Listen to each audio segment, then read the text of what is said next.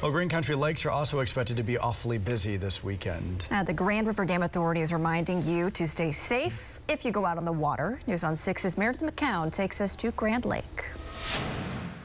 Law enforcement officers say this is the busiest weekend of the summer, and one of the main ways to stay safe is to be aware of your surroundings.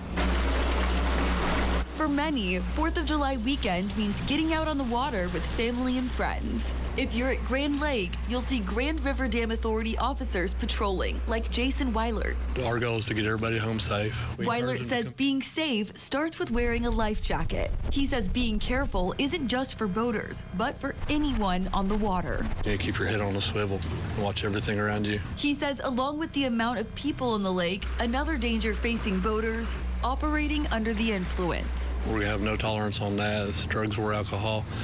Watch out for aggressive boaters, inexperienced boaters. Not everybody's going to be as experienced as you are. Weilert says it's as simple as staying cautious. Watch your surroundings, have a flotation device, and just be safe. Celebrating our country's freedom while taking in the Oklahoma shores. In Tulsa, Meredith McCown, Oklahoma Zone, News on 6.